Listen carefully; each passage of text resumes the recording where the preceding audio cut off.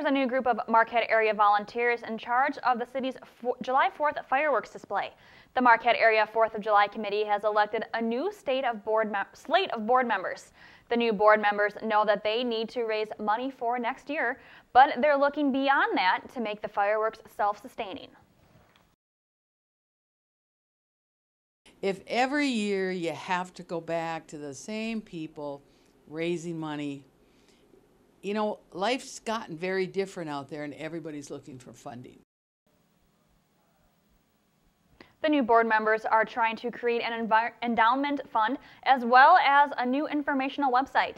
They've turned to the Marquette Board of Light and Power for help. It's not just the city of Marquette people that enjoy the fireworks. It's like Scandia, it's Marquette Township, it's Chocolate, it's everyone. And the BLP services people in those communities. The new website should be launched within the next month or so. Pat Black says that anyone who'd like more information can contact the Marquette County Convention and Visitors Bureau.